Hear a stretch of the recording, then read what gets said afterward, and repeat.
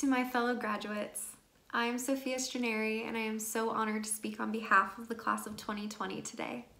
First and foremost, I want to say congratulations to all of you. We did it!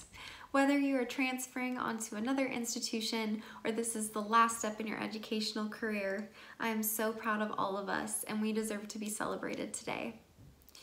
I moved to Bend from Springfield, Oregon, and enrolled in classes at Central Oregon Community College in 2017. I quickly realized how much Bend and the campus had to offer. With the tight-knit community, small class sizes, and amazing professors, I felt connected instantly. And of course, the mountains, Cascade Lakes, and all the hiking destinations aren't half bad either. With me being a public health major, let's talk about the big elephant in the room.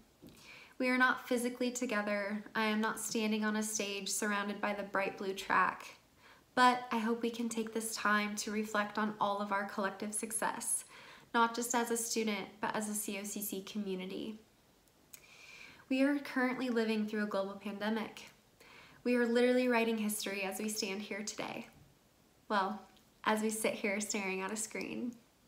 But I want to focus on the stories and history we all are writing.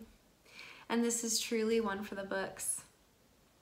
This degree we are receiving is not the end of our story. It is a unique chapter in the story we are continuing to write. We all have a different story to tell, and this is our time to feel more connected than ever to share that story.